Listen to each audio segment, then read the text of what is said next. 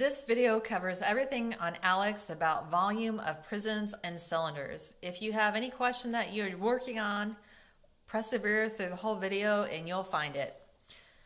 Number 1 says a solid is made of cubes. Find its volume. Well, you could kind of visualize it. The top of the box is 3 cubes by 5 cubes. So there's 15 cubes showing. And they're stacked up by 3. So 15 by 3 makes 45 cubes, or 45 inches cubed. Because each cube is 1 inch. So 1 inch by 1 inch by 1 inch. So that makes 1 inch cubed. So 45 inches cubed. You could also use the volume of a rectangular prism, which is the area of the base times the height. The base is 3 by 5 by 3 high, so it makes 45 inches cubed. Okay, on the next one, we have another rectangular prism, so I'm going to use that same formula again, the area of the base times the height. The base is a rectangle, and we know the area of a rectangle is length times width. So that gives us the length is 7 times the width 4 times the height of 2, which is 56 yards cubed. Yard times yard times yard, yard cubed. Number 3. They mixed it up, they put a fraction in to upset you. So this side, they said that each cube is 1/3 centimeters in length. So the whole entire side is 3 cubes long, and each one is 1/3 centimeter. So 1/3 times 3 cubes, so 3 over 1. So each cube is 1 centimeters. And then the height of it's 4. So 4 over 1 times 1/3. So that's 4/3. So the height is 4/3. And then we have the width here is 2 cubes times 1/3 each. So that makes 2/3. So the volume is 1 times 2/3 times 4/3, or 8/9. The story problem actually breaks it down though for you how to do. So it wants to know how many cubes the solid's made out of. Well, it's made out of 3 times 2. The top you can see has 6 cubes, and there's 4 layers of them. So 6 times 4, there's 24 cubes. And then each cube is 1/3 by 1/3 by 1/3. All the sides are the same length. If this side is 1/3, the height is 1/3, and the width is also going to be 1/3 because it's a cube. A cube has all the sides the same length, kind of like a dice that you roll in Monopoly. All the sides on a cube have the same length. So multiply across, you get 1 over 27. So the volume of the cube, which I just worked out up there to be 8/9, another way you can do it is the number of cubes you had, 24, times the volume of each cube, which is 1/27. So that gives you a total of 24 over 27, which reduces to 8/9 when you divide both numbers by 3. Number 4 is another rectangular prism. The area of the base times the height. The base, again, it's a rectangle, so length times width, 3/4 times 1/7, and then times the height of 2/5. So you can use your calculator. So 3 divided by 4 is how you make a fraction on the fancy calculators because it doesn't have a fraction key. Just do 3 divided by 4 times 1 divided by 7 times 2 divided by 5. Hit math, enter, enter. You get 3 over 70. Number 5, this one comes up in Alex, you're going to have to read the explanation on it, because my measurements are going to be different than what comes out on the computer program of how long it is in inches. Number 6, it says find the length of a side of a cube with a volume of 287 feet cubed. Again, a cube has all the sides the same length. So the length times the width times the height, all 3 sides are the same, so they're all, I'm just going to call all of them x. So a cube has a volume of x cubed. They said the volume was 287, so solving for x, you have to do the cube root of each of them. So the cube root of 287 was 6.596, and to the nearest tenth, that's 6.6, because you got to round the 5 up. Because you look to the tenth, and you look to the number to the right of it, and it was 5 or more.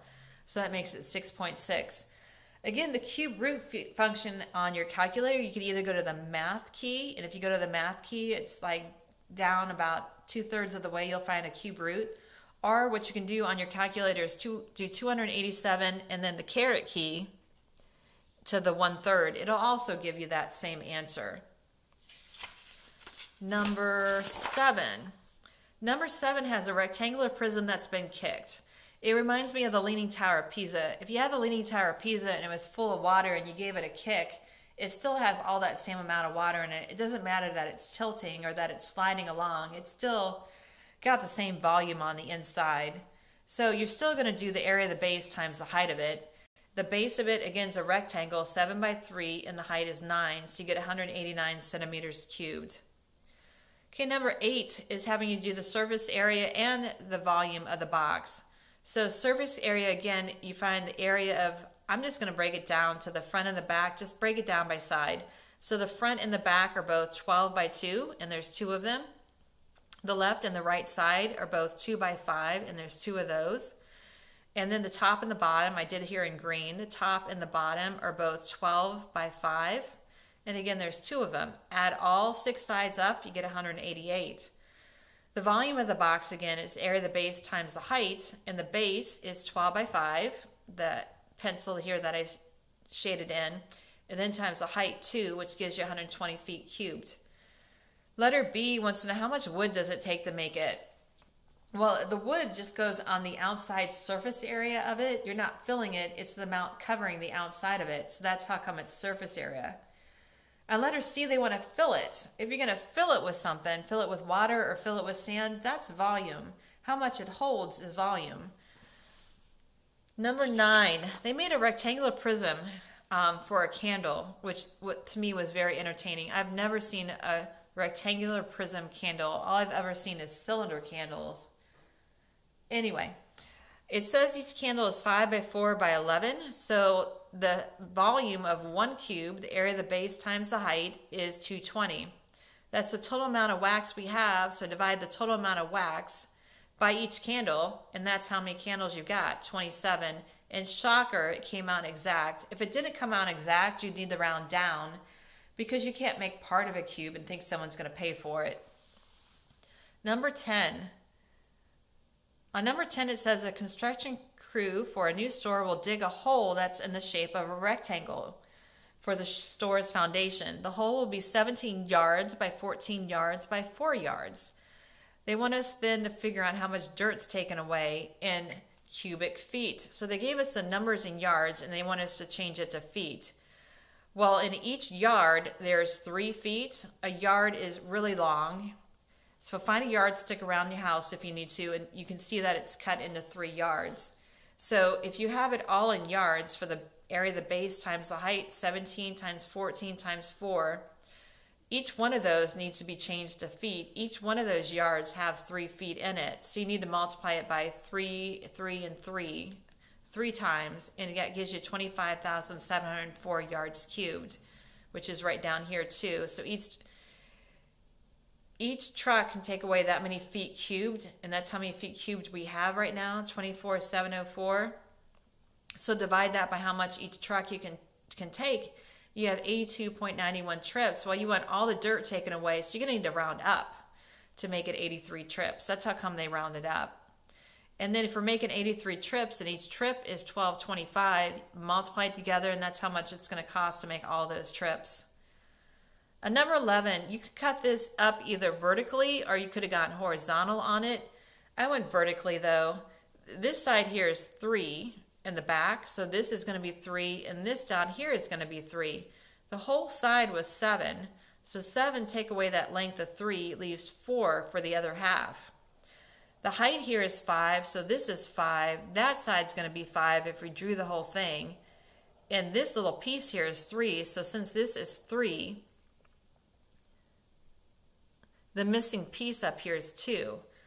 All right, so that's more information than you need to do to figure out the volume of both the red and the green one added together. Again, the volume of a rectangular prism is the area of the base times the height. The base on this one in red is 8 by 3. The height is 5. And then we're going to need to add to that the green box, which is 4 by the depth of 8 and then 3 high. Add up the 2 boxes and you have the whole volume of 216 millimeters cubed. Again, volume's always in millimeters cubed. Number 12, you got to dice it up again. I went vertical again for how I cut it up.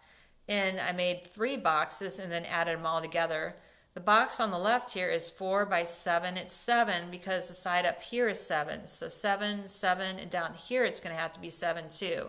So 4 by 7 by a height of 8 because this side was 8. If that's 8, that's going to have to be 8. And then the box down here is 8 by 4 deep because that was 4 deep by height of 4. So the green one is 8 by 4 by 4. And this one is the same size as the one to the left. So again, 7 by 4 by 8. Add all three boxes together, and all three of the boxes added together is 576 centimeters cubed. Oh, finally on 13 we have one that's not a rectangular prism. So exciting. So on number 13 we have a triangular prism. It's a triangular prism because the two bases, the bases of any prism are the two sides that are parallel to each other. The base of the figures are the two parallel sides, and the triangles are parallel to each other. And then over here I did a very poor job of drawing it vertically. I'm so embarrassed, I'll erase it while you watch. All right, I feel better about myself now. But you could tip it up if you wanted to and make it vertical instead of horizontal. Again, the volume is the area of the base times the height. The base is a triangle, so the length times the height, or the base times the height times a half is how you find the area of a triangle. So half of 5 times 5 is the area of that one triangle, or the base. Capital B stands for the area of the base. And the area of this base is 12.5. And the height goes between the two bases. And the height between the two bases was 7. So that makes 87.5 feet cubed. A number 14 is also another triangular prism. And they gave us a total, when we made a whole bunch of the aquariums, a total that all of them hold are 12,672 feet. So we need to figure out how many feet cubed are in one of them. So again, the area of the base times the height. And the base I did down here, the base is a triangle. And it's a half base times height. The base of it is 8. The height of that triangle is 3. Again, the base and the height of the triangle make a right angle. So the base here is 8. The height of that triangle is 3. So the area of one triangle of the base is 12. And the height of it's 2. So one aquarium is 24 feet cubed. We have this much total water that all the aquariums hold, divided by 24. And then shocker, it came out perfect to 528 aquariums. If it didn't come out perfect, you need to round down because you can't try to load water into an aquarium that's not totally all there. It's just going to spill all over the floor. So that would be a rounding down problem. 15, mixing it up again, they made a cylinder, which is also a prism. The bases are parallel here that are both circles. The bases again are the two parallel sides. So the bases are both the circles, the area of the base times the height. The base is circle, which is pi r squared for the area of a circle, times the height. The height goes between the two bases, and that was 26. So pi times 3 squared times the height, 26. They gave you the whole diameter was 6, so half of that's the radius, which was 3. You get 734.76. They said to round to the nearest whole number, and that's the 4. And to the right of the 4 was a 7, so I got to round that up to a 5. So it's 735 feet cubed. 16 is another kind of Leaning Tower of Pisa problem. They have an oblique cylinder. So it's the same thing as a cylinder. It's just been kicked. The whole volume is still there. The volume of it did not change at all. It's all there still. So kind of think about it like a candle. If I took a circular candle and I twisted it around, it's still all there. It's just it's been twisted up and shaped, but the volume is all still there. So again, the area of the base times the height. The base is a circle. They gave us the radius this time was 2.5 on it. Let me erase the mess there so you can see it. They gave us the radius. So pi r squared times the height. Then that gives you 588.75. So to the nearest whole number, again, whole number truncates it. And so to the ones place, to the left of it was a 7. So you got to round up to 589.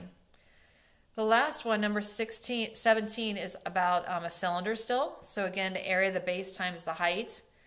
And the radius, they said, was 3. The height was 40. So one cylinder has a volume of 1130 130.4. They said we had 131 of the rods though. So we're going to do 130.4 times 131. So all the rods came out exactly to 148,082. All right, if you still have any questions, please get them to me soon so we can go over them further. We can do a Zoom session together. Good to talk to all of you. Have a good day. Bye-bye.